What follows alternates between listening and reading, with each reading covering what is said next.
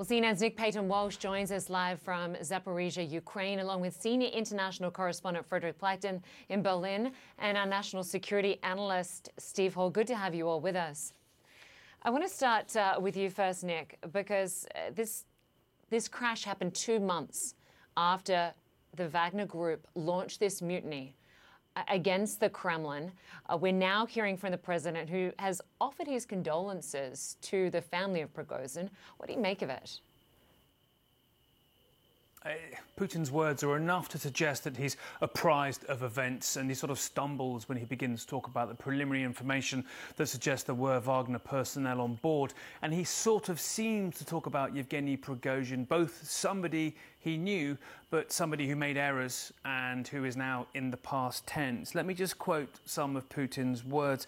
"I knew Prigozhin for a very long time, since the 90s. I interject here, when they were together in St. Petersburg. He was a man of difficult fate, and he made serious mistakes in life. And he achieved the results needed both for himself and, when I asked him about it, for a common cause, as in these last months." Now, that's an extraordinarily ambivalent way of referring to a man that many people who observed this aircraft tragedy think may be murdered by the hand of the Kremlin. And I think it speaks to the silence we've heard from Vladimir Putin these last 24 hours since that plane crash, where he appears to have let a bit of distance emerge and now step forward with this very ambivalent statement where he offers condolences to the people who he thinks were on board and says there will continue to be an investigation, and also hints potentially to parts of the Russian elite who might be wondering what on earth has happened here, that he may be more apprised of the situation than they are. When he says, when I spoke to him, he talked about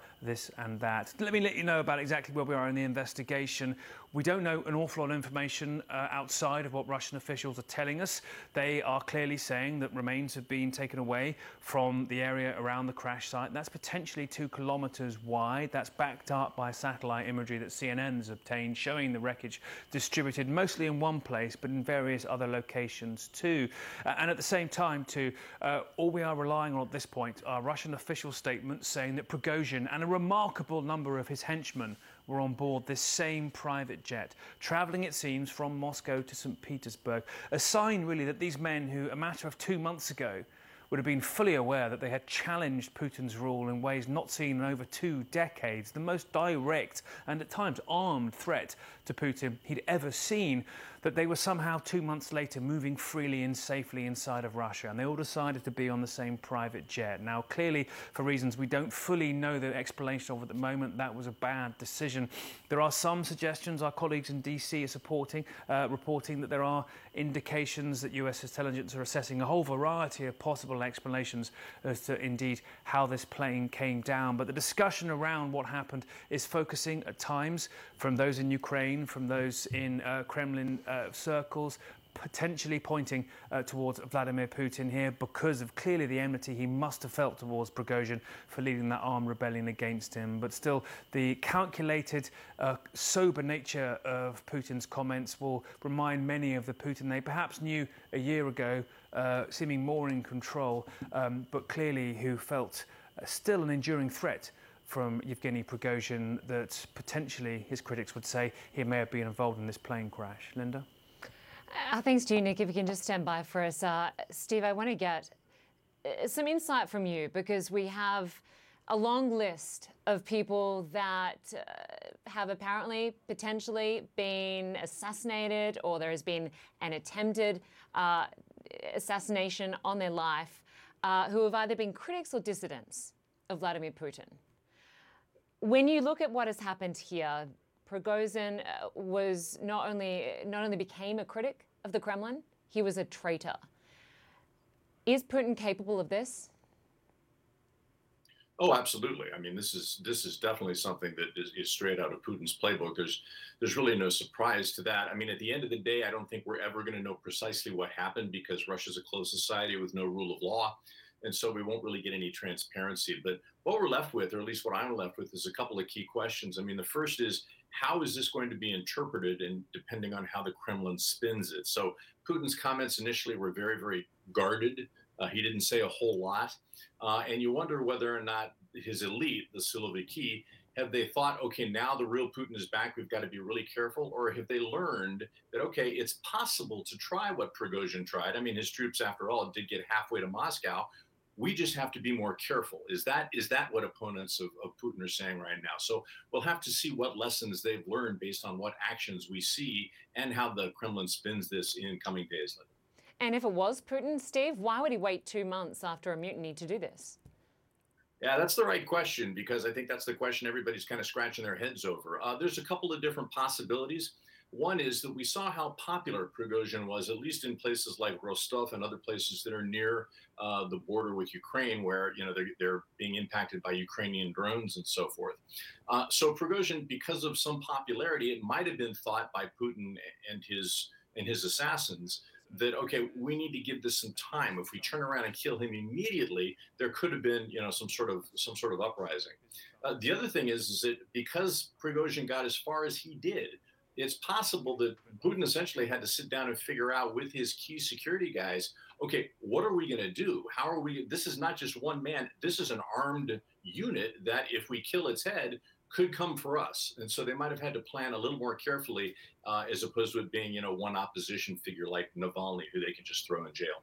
Yeah, exactly. And Fred, I want to turn to you, because there's also the question of the future of the Wagner Group. Where if Prigozhin, the head of this group, was on that plane, and his right-hand man, the second in command, also on that plane, listed as a passenger, what does that mean for this group, which is operating in many countries around the world? That's a very key question, certainly a very important one. And I think one of the things that also feeds into that, Lynda, as well, is the importance of the Wagner private military company for the Kremlin, for Russia, for Russian authorities, and also, of course, for Vladimir Putin's power, not just inside Russia, but also, of course, around the world as well, or at least in many places around the world. If you look at some of the things that have happened since that uprising, obviously the Wagner private military company was an extremely important military asset for the Russians in Ukraine. They were one of the few units that were actually achieving any sort of gains in Ukraine around Bakhmut, despite the fact that, of course, those were very bloody and they incurred some severe losses while doing that as well. At least they could post some successes. That was very important for Vladimir Putin. Then after the mutiny took place, and I think it's so interesting when we look at that statement that Vladimir Putin read, or the things that he said, if you read between the lines, essentially what he's saying is this: yes, Yevgeny Prigozhin did something important, but don't forget, this is a businessman who also got very rich doing that as well. That's the point that Vladimir Putin is clearly trying to make, saying this is not just a martyr or someone who sacrificed himself for Russia. This is also someone who benefited a great deal from the fact that he was getting weapons from the military and money from the Russian state as well. That's also something Vladimir Putin said. What we've seen since then, while Yevgeny Prigozhin was still alive, was a reorientation of Wagner towards more business in Africa. They had some assets in Belarus for a while. That really wasn't working out, but they were reorienting towards Africa, and that certainly seems to be the new big area where they want to conduct business. Now, as possibly now, the entire leadership of what was Wagner is now decapitated, essentially, especially if Dmitry Utkin, who is that second in command, the sort of military leader of Wagner, especially if he really was on that flight as well. I think very soon you could potentially see new leadership of Wagner, and then also possibly see them do new dealings as well, because that business in Africa is very important money-wise for the Kremlin, but also as far as political power is concerned as well, with Russia really spreading its influence in that part of West Africa, Lynda. Yeah, you make some really good points, Fred.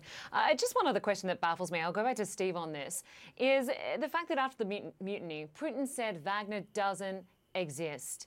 Prigozhin had agreed to move to Belarus under this peace deal with the Kremlin. Why then would he return to Russia?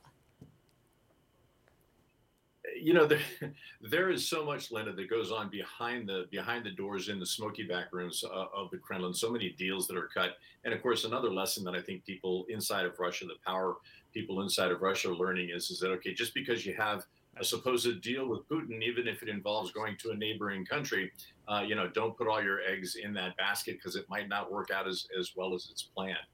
I think with regard to Prigozhin, there's an element of hubris here. We've seen it with some of the other oligarchs that didn't end well. 20 years ago, Khodorkovsky is a good example.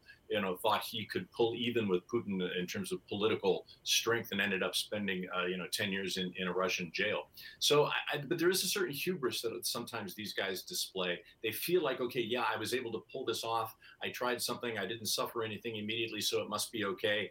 And then the hammer comes down. I think that might explain some of Prigozhin's movements in the 2-month interregnum between the initial incident and yesterday. Yeah. And of course, we've been focusing so much on Prigozhin. I want to go back to you, Nick, because there have been some significant developments on the front lines. We are now hearing from Ukraine that they say they have troops who have landed in Crimea. What can you tell us?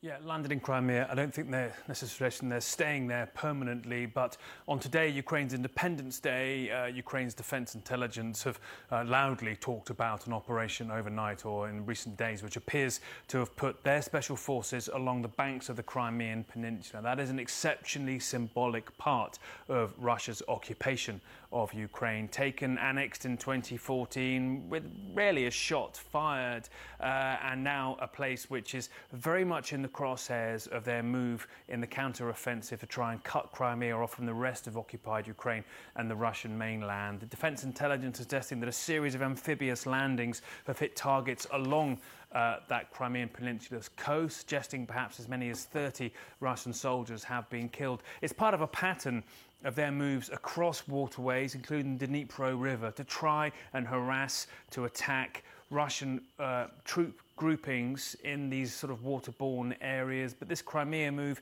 happening on the Independence Day in terms of its announcement is certainly a way, I think, of Zelensky and his staff to suggest that they will continue to focus on liberating all of Crimea, to continue to harass Russian troops in areas where they might think they were otherwise safe, and possibly an answer too to Western critics who talked about how Ukraine's focus on the Crimea is misplaced. Crimea is clearly a part of all of Russia's infrastructure in occupied Ukraine, and I think Ukraine would say, well, we're hitting infrastructure there relentlessly because it impacts Russia's ability to defend its front lines on the Zaporizhia front. So a lot moving here, certainly, but above all of that, don't forget, Lynda, this discussion of what happened to Prigozhin feeds into the war narrative here. He was Putin's most key confidant, the most aggressive part of Russia's military infrastructure along the Bakhmut front lines and across Ukraine, and the fact now that Ukrainians might choose to interpret these events as suggesting Putin killed one of his own, one of his former closest allies, well, that speaks to what this has really done, this war, to Russia's mindset, to the Kremlin's mindset, given it's not had anything like the swift results it hoped and has seen the slow grind deteriorate its forces here. And even Ukraine's slow counter-offensive really challenge Moscow's ability to hold small parts of territory here. Lynda? Yeah. Nick Paton-Walsh for us, Frederick Pleitgen, Steve Hall, we appreciate your analysis. Thanks very much.